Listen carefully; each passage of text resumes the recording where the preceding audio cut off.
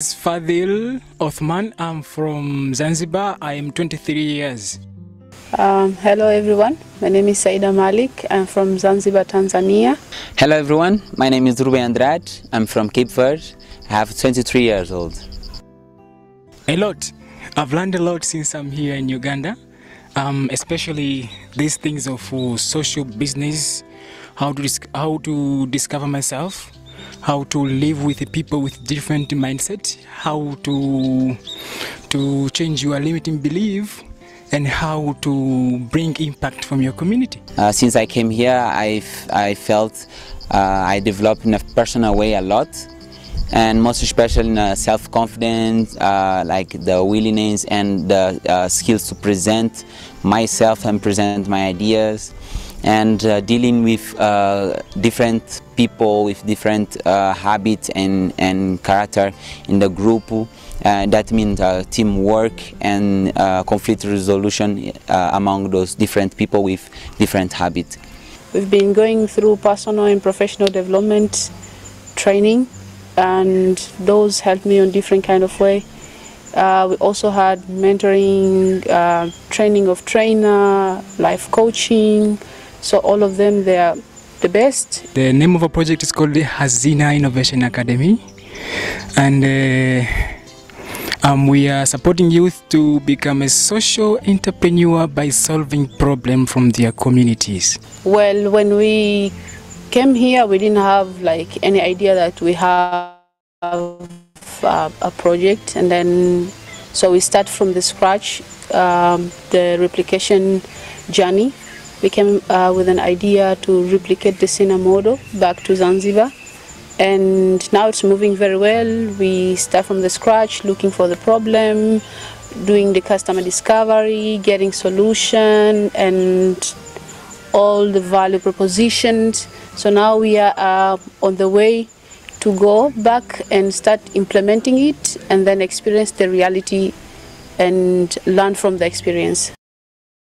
Yeah, I'll stop there. The whole video is 12 minutes and has more voices as well, and it's not yet out, so you have been on the premiere. But it was from May and end of May, no, beginning of May. Saida and the others went back to their home communities, home countries. And at this point, then I would like to invite Saida to share a little bit more about yourself and your journey in SINA and what is ahead. So over to you. Okay, thank you, Eten. Hello, everyone, once again. My name is Saida Marik from Zanzibar, Tanzania, and I'm a proud SINA replicator model. We are going to start replicating model as soon as possible when we finish the registration. Well, I've joined SINA community, especially at one of the best community, Jangu International, on June 2020. It's one of interesting journey that I've never gone through, and I'm proud that I've got a chance to join the SINA community. At the beginning, it was a little bit hard, but I'm someone who like an adventure. And this adventure, it was over my limits, but thanks that I overcome it. The first week I was almost giving up, said like, I cannot do it. It's too much for me. But since SINA, it has the life that living, which is unique on different other communities. So people's there, they're the one who are giving us hope, especially me. There was the mentors, one-on-one, and coaches who was there and supporting us on every step that we are taking. So hopefully on their help, I made it. I came back this year on May, and myself, I'm a caring person who enjoys seeing others grow and develop, where I have mission in life to empower individuals by providing care, advice, and teach those who I need it most. I'm also committed to seeing others grow and develop, and recognize that each person is unique and deserve my extra care and efforts through sharing ideas, knowledge, and experiences in a transformative way. And my aim is to inspire and engage people in every step of their way, and also make sure they leave a lasting positive impact on their life, not only on my life. So because people left that positive impact on me, and those people that are from SINA community, which before I was only thinking of myself, like whatever I want to do it was only for myself. But when I joined that community, I realized that what I'm doing is not only for me, but also I have to do it to think for the other people, but also other creatures that are there, and for the other creatures that they will come after us. So it's not only about you yourself, but about the community, the people around you, and everything that are surrounded us. So when I'm in PG, I joined the applied, or they call it confusion stage. And it's really, really confusing. You don't know where you want to start. You don't know who you are. You don't know what you want to do. So everything was like totally confusing. But hopefully in the end of the confusion stage, we got to understand like ourselves. It's to understand the purpose, why am I existing, what I want to do, and where I want to go.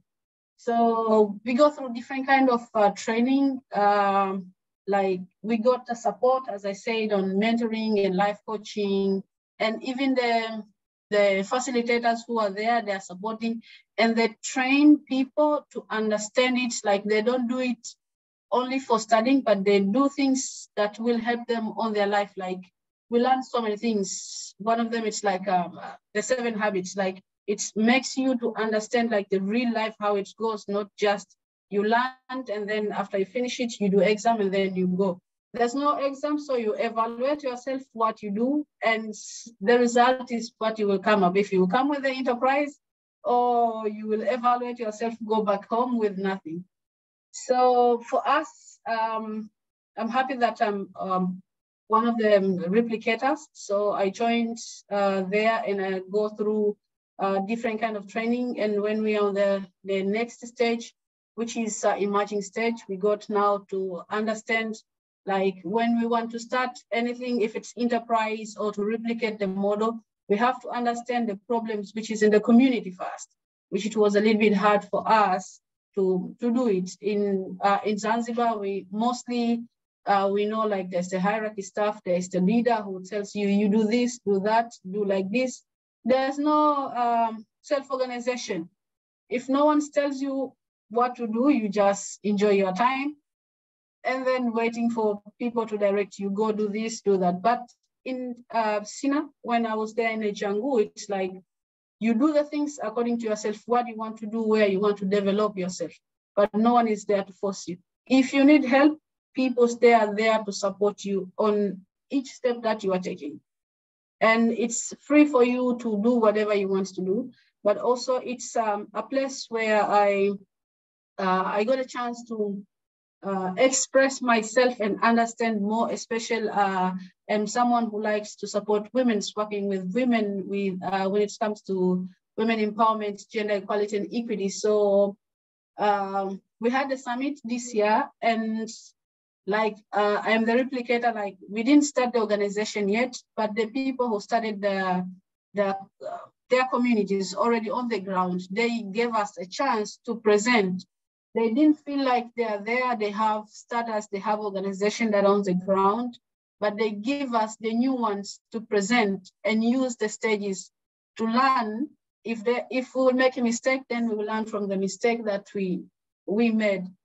So it also gives me the power, like the way how in SINA communities, people work together, like women and men, they work together, they do everything together. So it gives me like more power, like, okay, I have to replicate these things back home because we still have that gender issues in Zanzibar. It's a little bit behind. And when I was there, I see everything is new for me, like seeing people's young ladies, they're coming with their enterprises and you see like, well, these things why we don't have at home there. Because the first time when I was there, it was like a little bit confusing. I wasn't like ready to replicate the model, but after 3 months to 6 months, I said, now I want to replicate this model back home.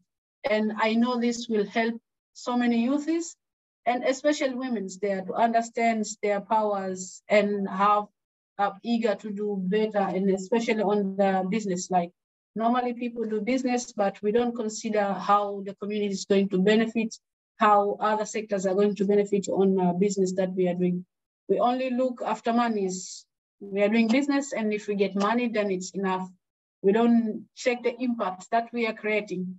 But from SINA, there is where I got to understand, like, impact, it's everything at the end of the day on what you are doing. And it has to be a positive impact. It's not just an impact. You have to ask yourself, on whatever you are doing, what am I creating on the ground? So, and if you find, okay, this is impact, it's going to be positive, then there you go ahead. Okay, if you benefit from you, but what about other people? How are they going to benefit it? So if you see there's benefit from you and the other people, then you go ahead and do on it. And like the facilitators and scholars and everyone who are there, they are ready to let you learn, do, and learn from the mistake that you are doing. So one of the things that I've done when I was there is visiting other SINA communities, because SINA has more than 9 communities now. Hopefully, we are going to have the next one, ours in Zanzibar. So I've been in Bukavu in Congo for like a month, and there I've seen like different kind of things, like, because people, the way how they perceive things when they are outside and when they come on the reality, it's totally different. Like, they're scared to go and take a chance and learn. But when they are there, it's like, you see now, even if, like I was in Bukavu, I didn't speak French, it was only Swahili, and they don't speak English, and their Swahili was not fluent. But if I couldn't take that as an adventure and one way of learning, I couldn't make it. But I was there, and I got a chance to be a commentating and support them on their enterprise and tech sessions. It was mixing Swahili, English, and a little bit French, and they understand. So it's one of the things that makes so many people who are in the SINA community feel proud and do better, because of the way how SINA people treat each other. It's like you are in the families. Like, before, when I was there, I was telling them, well, I will not miss anything. But when I'm back home now, I feel like, oh, if I have this problem, then there's no Tony. Then I have to call him. There's no ATN there. Then you have to call them, and people have other things. But if you are there, like whatever you need support, people there to help you.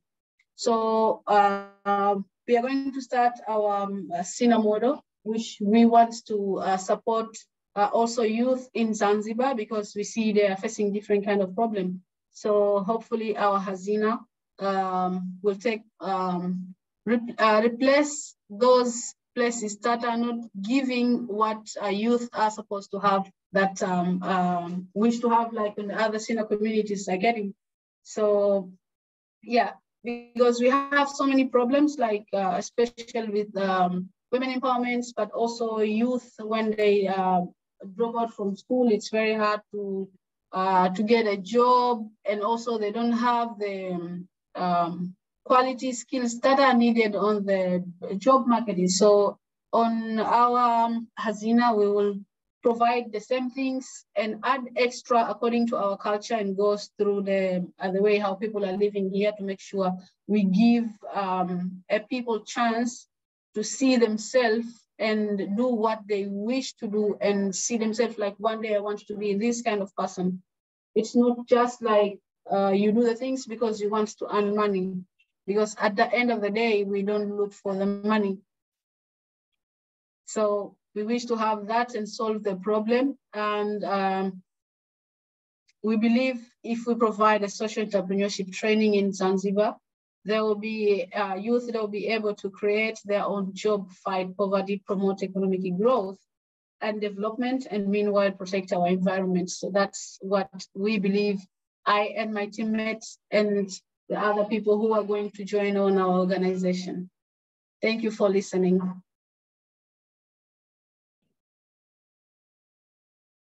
Thank you so much, Saida.